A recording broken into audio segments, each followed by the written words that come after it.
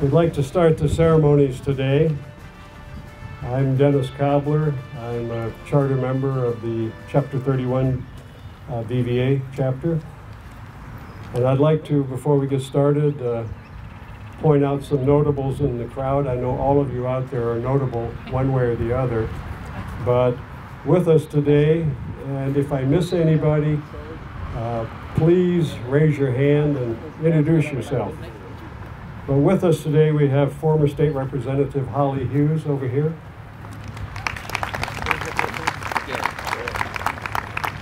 As far as I know, we have two former county commissioners, Don Ailey. Don, I saw him a minute ago. And Chuck Brazell.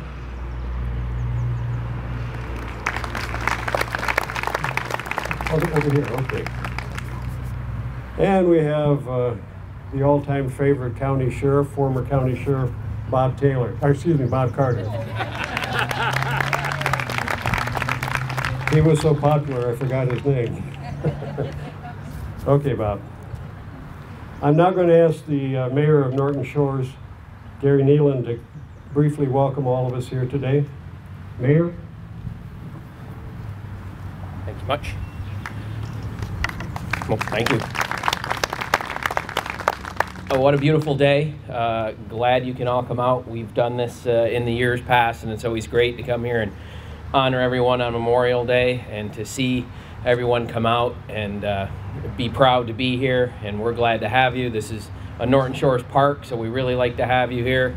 I'd like to tell everyone it's always sunny and, well, it's 70. I always joke it's sunny and 80 in Norton Shores, but we truly appreciate you coming out. Like the veterans, we love how they take care of the park for us, help us out, and just it's a wonderful day to have you all here, and I'm glad to be here as well, so thank you. Thank you, Mayor. I'd like now to call upon one of our chapter members, Bill Collins, for a welcome. Thank you, Dennis.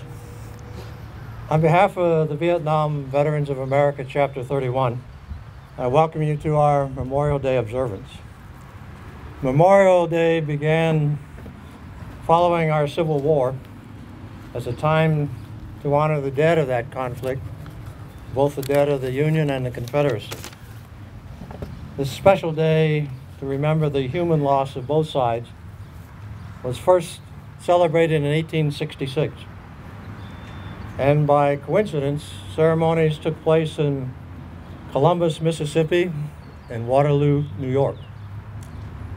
2 years later, in 1968, the Commander-in-Chief of the Grand Army of the Republic ordered that May 30th of that year be set aside for the purpose of strewing flowers or otherwise decorating the graves of comrades who died in the defense of their country during the late rebellion. More recently, since 1971, Memorial Day has been celebrated on the last Monday in May, the time when the United States thankfully remembers and honors its citizens who have died during the war in service to their country.